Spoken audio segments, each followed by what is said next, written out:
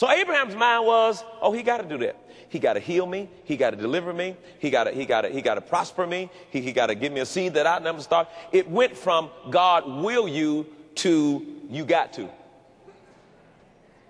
Now, God knows he got to. What I'm trying to get you to see is that you got to know he got to. If you do your part, God got to do his part. The only way he don't, excuse me, English, got to do nothing is when you break the agreement and don't do what you're supposed to do.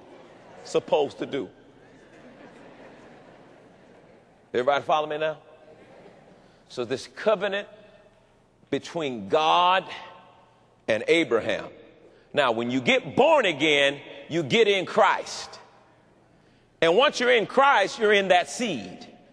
And the covenant commitment was the covenant between Abraham and the seed is Christ. And once you get saved, you're in that seed, you're in Christ. And if you be Christ, then you're what? Abraham's seed, and 29 in verse chapter 3 says, and heirs according to the promise. Now I need you to say this out loud. I am in Christ. Therefore, I am and I have legal right to the Abrahamic covenant. I am an heir of God, joint heir with Christ Jesus. Abraham's blessings are mine.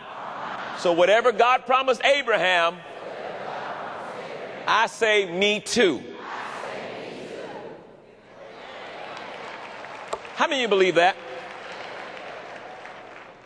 Do you really believe that? You believe you are a covenant partner with God?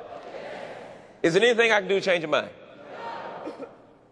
So you're sold on this. You are God's covenant partner. And there are some things God has to do, right? You believe that? The doctor tells you got cancer.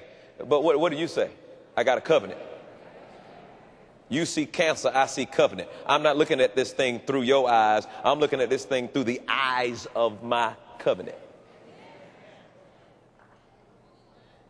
You see broke, I see rich, because I'm not looking at what not here now. I'm looking at it through the eyes of my covenant. You see lack, I see provision, because I'm not looking at the things that can be seen. I'm looking at the things that are not seen. For the things that are seen are subject to change, but the things that are not seen are eternal. And it's not I'm trying to get rich, I'm already rich. It's not I'm trying to get healed, I'm already healed. I got a covenant.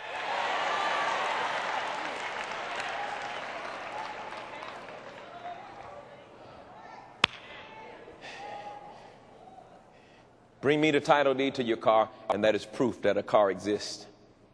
I don't need to see your car. All I need to see is some words that entitles you to that vehicle. Your blood covenant is nothing but words that entitle you to healing and deliverance and provision and blessings and multiplication. Not because I'm religious, because I got a covenant and I know my covenant.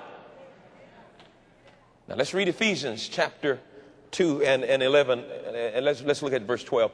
Read verse 12 out loud together. Ready to read. That at that time you were without Christ. All right, stop right now. Stop. Oh, this is good. What is a man's position as far as covenant is concerned? What is a man's position when he's without Christ? He's without a covenant, right? He's without a covenant, right? Because without Christ would make you uncircumcised. Because when you get Christ, there's the circumcision of the heart. So no Christ, no covenant. No Christ, no covenant. And that's what David saw with Goliath. He said, why are y'all hiding? Why are y'all so afraid? Who is this big boy that don't have a covenant with God? Who is this? He called him, who is this uncircumcised Philistine